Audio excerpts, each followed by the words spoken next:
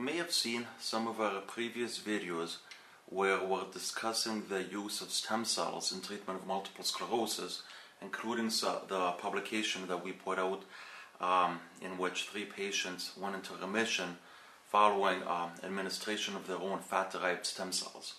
Now, in order to develop new treatments and to think about what is the cutting edge of therapy for multiple sclerosis, it is important to know what other people in the field are doing and how that can be integrated, if it can, into different treatment protocols. So, there's a paper that I just read which talks about the use of lithium in treatment of the animal model of multiple sclerosis. Now, obviously, this video here is not intended to tell patients to start taking lithium. That's why I put this little disclaimer up. We're just discussing some possible mechanisms. Now, what is lithium? Lithium is an element, obviously, as you can see in the picture, it makes a red flame when it's burnt, but lithium has also been used extensively for different neurological conditions for about half a century without people really knowing what its mechanism of action is. Primarily it's used for as a mood stabilizer, but for other conditions as well.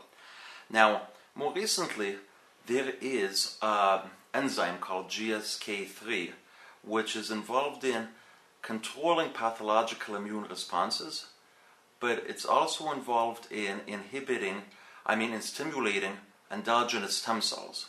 So this is one of the reasons why we thought this paper might be exciting to talk about. So what the investigators did is they used the normal model of multiple sclerosis, which is you immunize the mouse with parts of myelin. And what that does is it stimulates an immune response against the immunized myelin, and then the immune response starts and attacks the myelin sheath, like multiple sclerosis. And the more severe the disease is, the higher the disease score is. You know, the initial disease score 1 is that the tail can't wag anymore, and then 5 is that the animal is dead, 4 is that the animal is paralyzed, and so on. So, as you can see in the first figure, if you give lithium to mice in which you induce this multiple sclerosis-like disease, there is an inhibition of disease severity. As you can see, the treated mice had inhibited disease. The mice that were not treated, the disease went up. Now, in the first figure, the lithium was administered before disease induction. In the second figure, they wait 20 days and then they start giving lithium. And the reason for that is to mimic the human situation where you are giving something after the disease progression has started. So it seems, at least at the functional level, that lithium is inhibiting this animal model of disease. How is it doing this?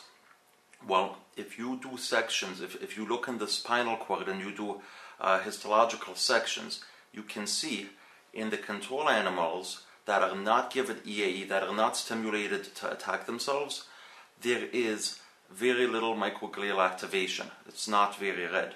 If you look in the mice that have EAE, which is the animal multiple sclerosis, you can see microglial activation. Microglial activation is one of the methods in which MS induces disability in the patients. Microglia are macrophage-like cells in the brain that cause inflammation. If you give the lithium, as you can see here, the lithium-treated ones, there is an inhibition of microglial activation. There is also inhibition of demyelination. As you can see in the control mice that do not have the disease, the blue is myelin. This is stained with Luxol blue. Mice that have the disease, there is a demyelination. Mice treated with lithium, there is less demyelination. The same is also true for activation of, infiltration of neutrophils, because neutrophils also cause damage. This is staining for myeloperoxidase, and we see the same thing. Control mice, very little. Treated mice that have the disease, they have a lot of neutrophil activation, and then when the mice are treated with lithium, there's less neutrophil activation. Same thing for infiltrating CD4 T cells, as you can see in this figure. In the mice that have the disease, there is a lot of T cells in there. In the mice that do CD4 cells, in the mice that have been treated with lithium, there is very little CD4 T cells. And the most interesting thing perhaps from this publication is that when you take the T cells out of the animal and you stimulate them with something that activates all T cells called CD3, you have the same T cell activation, lithium treated and control. So the lithium is not doing this blanket immune suppression. It seems to be only suppressing, as you can see here, it seems to be only suppressing the T cells that are reactive against the myelin, the ones that are MOG specific, myelin oligodendrocyte protein. So in conclusion, it seems that lithium does have some therapeutic effects, at least in this animal model. The therapeutic effects seem to be mediated by inhibition of microglial activation, inhibition of demyelination, and stopping the entry of CD4 and neutrophils into the central nervous system. So for next steps in this study, it's going to be very interesting to see if the lithium affects the stem cell component that already is in the brain. And it will of course be interesting to see if synergies can be attained in animal models by combining lithium with other stem cell therapeutic approaches. Thank you very much.